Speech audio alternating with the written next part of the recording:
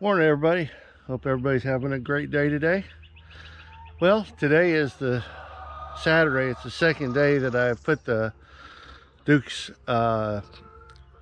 dog-proof raccoon trap out, and looks like we got another one.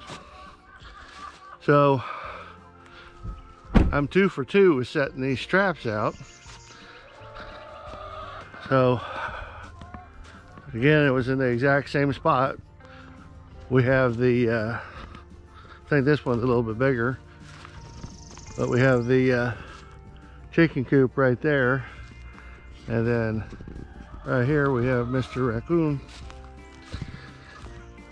So I need to take care of him. Also got Roxy here, so we gotta make sure Roxy stays away. But I'm gonna need to take care of this critter and get back with you. Well, there he is, or she, dead. And look how much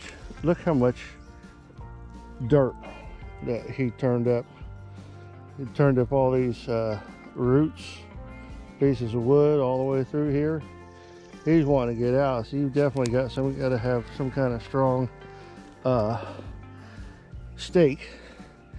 And that I don't need to pound it in the ground next time before I use it again.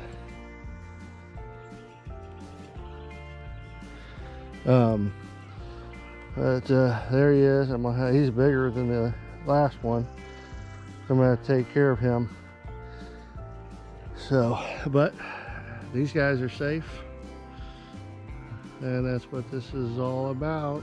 That and the wild turkeys. Now I want to turn around and this past Tuesday is when I got the trap, and I set it Tuesday night, and I got my first raccoon Tuesday night, Wednesday morning.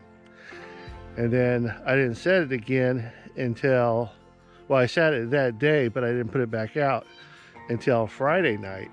And this is Saturday morning, and we caught our second raccoon on our second try. If you watched the first video, you saw what a struggle it is to set these traps.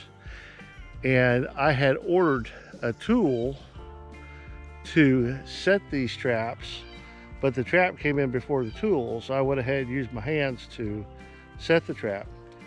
Now this is supposed to make it a whole lot easier. And I'm gonna watch Tim with Ridgelife. He's got a video out on how to use this tool to set this trap. And so next time I set the trap, I'm gonna be using this tool. So, well, I need to dispose of this guy and go get some breakfast. And thanks for stopping by and watching. You guys have a great day, and God bless.